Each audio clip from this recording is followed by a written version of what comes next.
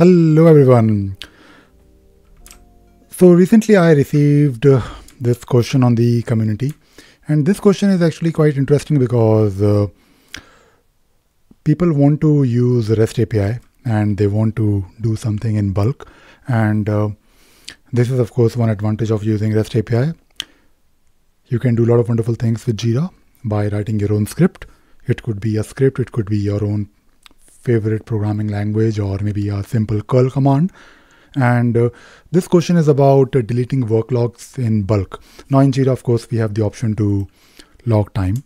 And when you log time in Jira, you can, of course, not only do it from the user interface, but you can also do it from your shell script, your own code, any script that you may have written. So you can do it programmatically.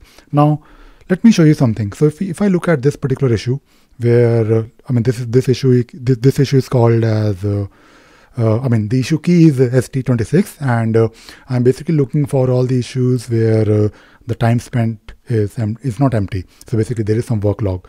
And if you look here in this particular issue, if I show you the work log tab, so we do have some work log entries. So someone has logged 20 minutes or 2 minutes, 20 minutes, and so on. Let me just just refresh it because I did something with this work log. And what we can do is, of course, we can not only retrieve this list of a work log, but we can also log time. Now let me show you something very quickly. And I have been doing it. And by the way, I've made videos on work log in the past. So if you look at the same issue, or if you want to retrieve the issues work log, you can actually use a shell script. I'll show you the script very quickly. It is nothing but a curl command. So if I do this get worklog.sh, which is of course my shell script, and if I pass in my issue key, which is in this case ST26, I can see here that okay, it is now giving me all the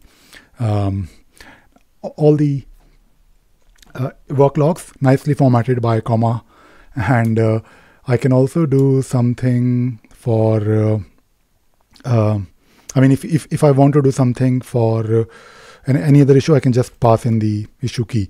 So this is fine, but let me also add one more log so that we can see how it looks like. So I'll log my work, and let us log 2 minutes, and I will save it.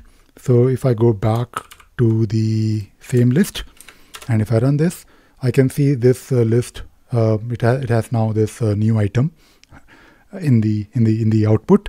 Now this is of course formatted nicely, but the actual script, let me show you the actual script here very quickly so that you can also see how it works.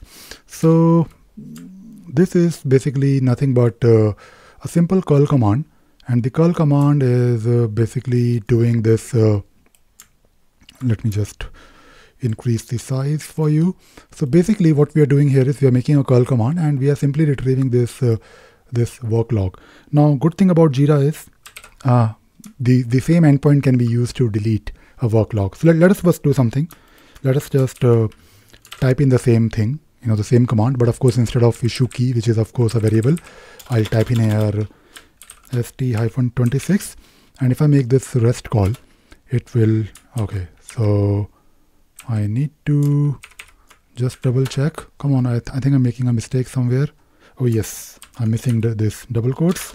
All right, so it is of course giving us the JSON back, and if I want, I can also nicely format it using JQ. So this is looking good, and what we want to do, we want to basically delete the work log, and for deleting the work log, I will be using the same thing, exactly the same command, more or less, but I need the worklog ID.